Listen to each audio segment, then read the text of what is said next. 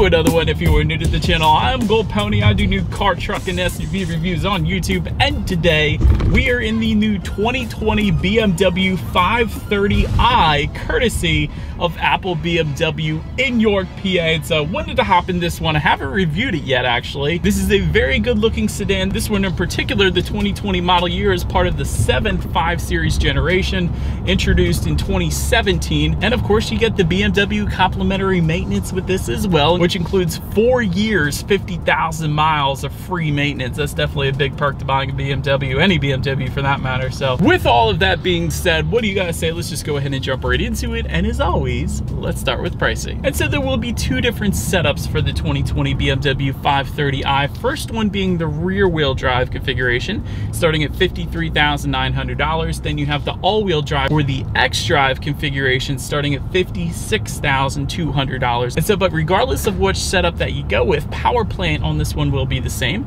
Powering this beast is going to be a 2-liter twin power turbocharged inline 4-cylinder, putting out 248 horsepower at 5,200 RPM, 258 pound-feet of torque, available at approximately 1,400 RPM. Power again sent to rear wheels or all wheels through an 8-speed automatic with paddle shifters, which you guys know we will be testing out in a little bit here. All in all, that gives you a 0 to 60 time approximately 5.9 seconds, according to BMW. And if you were comparing this to the Audi A6, the A6 actually comes in at 6.1 seconds, so slightly better in the 5 Series when you compare similar engine setups, of course. And overall MPG numbers on this one will come in at 25 in the city, 33 on the highway. That's pretty impressive actually for this size of a sedan. But nonetheless, before we do any kind of paddle shifter test or acceleration test in the 530, I did want to mention there are some driving modes. Drive mode buttons are located just to the left of the shifter. I'm going to push sport. Did immediately just downshift for me, so it is going to hold the RPMs at a much higher level, giving you more power on demand. Also will adjust throttle sensitivity and steering sensitivity as well. So if you wanted a little heavier of a weight to the steering wheel, go ahead and put it in that sport mode, and that's how you're going to be able to get that. But having said that, to put it in full manual shift mode, what you want to do is slide the shifter all the way to the back and to the left. That is going to tell me what gear I'm in up on the gauges here. And what do you guys say? Let's do a quick little paddle shifter test here in the 530i, and let's see how quickly they are going to react for us. Yeah, super quick. Definitely no issues with the paddle shifters. That was lightning quick. And that is something I say, I feel like in every single BMW review, their paddle shifters are always ridiculously on point. So extra fun on the weekends on the back roads if you wanted. You can also use it for engine braking in the snow, especially here in Pennsylvania. So definitely paddle shifters are on point. No issues there for me. Now I think it is time, let's do a quick little acceleration test. Here is a straightaway right here in 3, 2, 1, yo. Oh, there it is. Wow, that revs high, man. Definitely no issues with merging onto the highway without a doubt. And although we are specifically reviewing the 530i today, the 5 Series in general does offer upgraded engine options, so you do have additional power if you wanted it. But for the 530i, definitely no issues with merging onto the highway. That was plenty of an acceleration for this car, so definitely no issues there. But to go along with that acceleration, as always, braking is equally important. And so as expected, you will find 4-wheel ventilated disc brakes. I did want to also mention there's a dynamic handling package that goes for $1,950, by the way.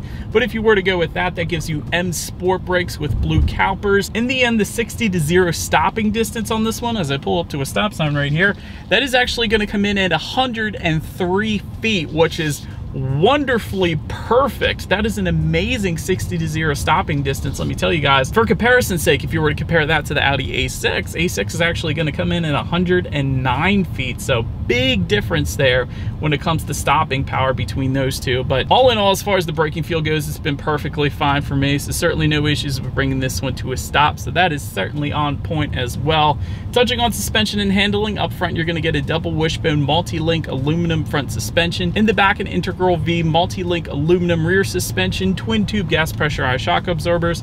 all that pretty standard for the most part. But again, circling back to that dynamic handling package, you will get the better brakes like I was saying, but also an adaptive damping suspension, which really gives you the best of both worlds. That is not only going to tighten up the suspension during heavy cornering, but also, since it's monitoring each shock absorber individually, is going to give you a smoother ride. Again, giving you the best of both worlds, soaking up PA's road of perfection. So that is definitely a big plus as well. And in addition to that, that package also gives you integral active steering. It's a little more precise steering feel, a little better turning radius as well to that one. So all in all, that is probably a package I would go with just because of the adaptive damping suspension, quite honestly. But overall, ride quality has been perfectly fine. Although we don't have that package today, it's perfectly fine for me. It does get smoother, like I said, with that package though. Steering feel is fine as well. I prefer the sport driving mode when it comes to that steering feel because it does give it a heavier weight to the steering wheel. So I do like that, better feeling of being in control of this one. As far as cabin noise goes, I have the climate control on right now, but really that's all I'm really getting as far as cabin noise goes. Really one of the better ones, I will say, at my short test drive today. Very isolated, very quiet cabin here in the 5 Series, so I'm definitely impressed with that specifically. Then touching on visibility, I can see perfectly fine out the back. Really, with any sedan, you are not going to have any issues with visibility whatsoever, so that is a big old plus in my book as well. And to go along with that, actually, rain sensing windshield wipers come standard on this one. So it is going to turn on the wipers whenever it detects any kind of mist or rainfall. So once again, that is wonderfully on point. And in addition to that, there is a head-up display that comes with the premium package or executive package, but that's going to display your speed limit and speed up on the windshield, better helping you keep your eyes on the road. Little safety feature there as well. But that about rounds off the performance segment of this review, you guys. Let's now go ahead and take a look at the exterior of this new 2020 BMW 530i. All right, here she is, you guys, the 2020 BMW 530i, finished in mineral white metallic. In case anybody was curious, that is the exterior color you are currently looking at right now. Let's go ahead and start up front though on this one. BMW active kidney front grille, of course, coming standard with the chrome perimeter. That is what you're looking at right now. Chrome accents surrounding the lower air curtains as well. That is the standard setup at least. M Sport package is available for an additional $5,000. That is going to add a revised front bumper, including gloss black accents in the lower corners. To the sides, adaptive LED headlights will come standard. They do come with the automatic feature, meaning when it starts to get dark out at night, they do turn on automatically for you there. LED daytime running lights also coming standard. There is actually a lighting package though that goes for $1,050. That's going to add full LED headlights, including automatic high beams actually as well. So now let's go ahead and make our way to the side of this one. Chrome window surrounds coming standard on this one. That is what you're looking at right now. However, if you were to go with that M Sport package, that is going to swap that out for black window surrounds. Chrome accents on the lower portion of the front fenders. Again, that's the standard setup. Black accents are going to come with the M Sport. Door handle LED ambient lighting, which actually illuminates those lights onto the ground, so they're kind of like puddle lights at night. That's pretty darn cool. Body colored power adjustable side mirrors come standard. They are actually heated. They do come with integrated turn signals as well, so all of that is standard, so that's pretty nice. Soft closed doors come with the executive package. We don't have that today, but essentially kind of acts like a vacuum. The doors suck themselves in if you get the door close enough for it to shut itself. It's pretty cool. And take a look down at the wheel setup. 18-inch multi-spoke alloy wheels is the standard setup. Again, that's what you're looking at. 19-inch M-specific multi-spoke alloys are going to come with the M Sport package if you were to go that route. Then going ahead and make our way to the back. Shark fin antenna up top there coming standard. Trim level badging, of course, being found back there. LED taillights coming standard as well. And just below it all, dual exhaust outlets with chrome circular tips is the standard setup. However, M Sport package is going to give you dual exhaust outlets with chrome trapezoidal outlets, but we actually have some optional black chrome tips here today, so that's what you're looking at right now. But either way, you guys know what we have to do next. As always, here is that exhaust clip.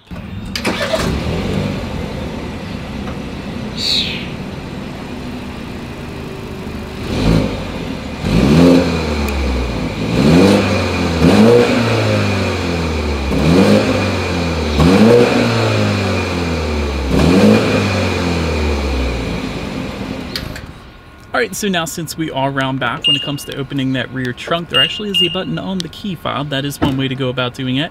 It is a power rear trunk, and you can get a hands-free trunk actually for the 5 Series if you were to go with the convenience, premium, or executive packages. That is how you're going to be able to go about getting that. But once opened up, cargo capacity comes in at 18.7 cubic feet. For comparison's sake, when you compare that to the Audi A6, A6 comes in at 13.7 cubic feet, so decent amount more than the A6 actually. But either way, if that wasn't enough space, there is a 40-20-40 split, meaning the rear seats do fold down, bumping that up quite a bit there. In the cargo area though, you can also find a 12-volt power outlet back there, and there is some LED cargo lighting actually back there as well. Then making our way to the rear legroom, that comes in at 36.5 inches. Audi A6 comes in at 37.4, a little bit more, but essentially they're the same thing there. For reference, I'm even 6 feet tall. This is how much space I had in the back of the 530i there.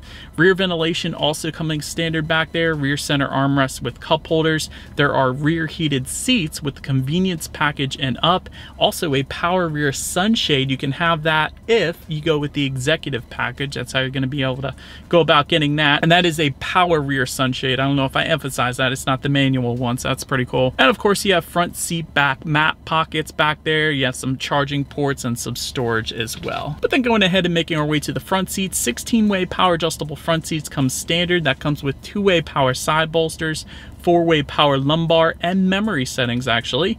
Heated front seats will come with the convenience package and up, and there actually is a luxury seating package that goes for $1,600, but that's going to include ventilated front seats, massaging front seats, and they are 20-way power multi-contoured front seats, by the way, as well. And they are quite comfy, I can attest to that. Let's take a look at the steering wheel. It does come standard power adjustable. That's probably the first thing I noticed when I got in this one. It is leather wrapped, of course, with decent 10-2 bolsters. The M Sport package is going to give you even better bolsters, a little thicker grips there, but still perfectly fine even without that. And there is a standalone option for a heated steering wheel that goes for $190. We actually do have that today. That button's located just underneath the BMW logo there if you wanted that. But now let's go ahead and make our way to the startup. Let me start by showing you guys the key here. You do have all of your buttons located on one side of the key. Lock, unlock, and that button to pop the rear hatch. But it is all keyless entry though, so simply just put your foot on the brake, and there is an engine start button located just to the right of the gauges there. Let's open that. Once started up, standard configuration is a 12.3-inch digital gauge cluster. Speedometer is on your left with a digital speedometer within it. Tachometer is on your right, and of course, it is completely adjustable. Navigation information is going to be front and center. Has your outside temperature, time of the day, how many miles you have left until you hit empty, and of course, it changes colors when you adjust the driving mode as well. So if you were to put it in Eco Pro mode, gives you a lot more blue hues. Comfort is going to be basic setup, and then Sport is going to give you more red hues. So it's kind of cool that it changes colors depending upon the driving mode there too. Then touching on overall interior quality, anthracite headliner coming standard. That comes with a power moonroof up top there as well. Universal garage door openers for up to 3 different garage doors can be located just underneath the rear view mirror. That's another standard feature there. Dual zone climate control as well. Wireless phone charger is going to come with the premium and executive packages. That's going to be located just in front of the cup holders. Leather dashboard goes for $700 if you wanted that option. Ambient lighting coming standard. That comes with 11 different color options. I like it on blue here. I tried to pull into this darker area so I could show that to you guys, but plenty of different colors. There's green, lilac, orange, tons of different colors. That's pretty cool that that's there as well. Overall, a very nice finish once again to this BMW 5 Series as expected. I've reviewed a lot of BMWs lately, and their interior quality is perhaps the main thing I'm always super impressed with. You have authentic wood trim throughout this one, found on the doors. It kind of ties together just above the glove box and just underneath the infotainment screen as well. And that all is kind of highlighted or accented with that ambient lighting too. So I absolutely love the interior quality on this one. Dual cup holders just in front of the shifter, 12-volt power outlet, USB charging port.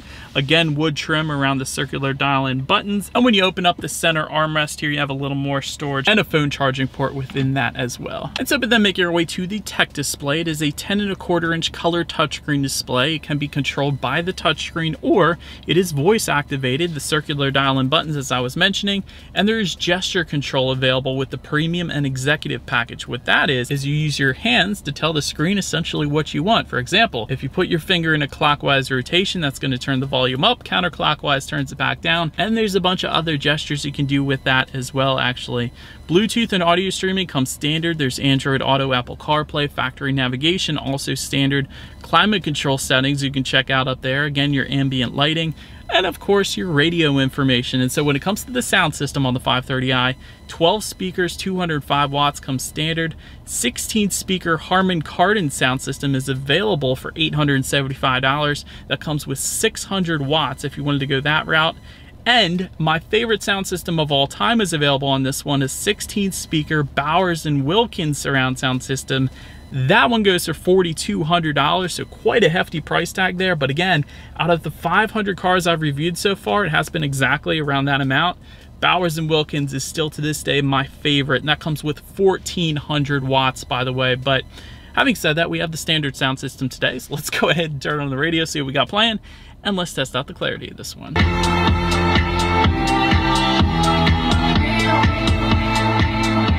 For a standard sound system, decent amount of bass. I was kind of surprised there. Even with it not being Harman Kardon or Bowers & Wilkins, there's a decent amount of bass there. So actually not that bad of a sound system there for the 5 Series. And so, but last thing I wanted to mention to you guys on that tech display is when you do put the 530i in reverse, you will find a rear view camera coming standard across the board. There's also a 360-degree monitor though that is available with the parking assistance package that goes for $700. So that is going to be there for you as well if you wanted that. But as always, that is going to lead us into safety. And so let me first start by saying the 2020 530i is an IIHS Top Safety Pick Plus, which by the way is the very highest designation given by IIHS.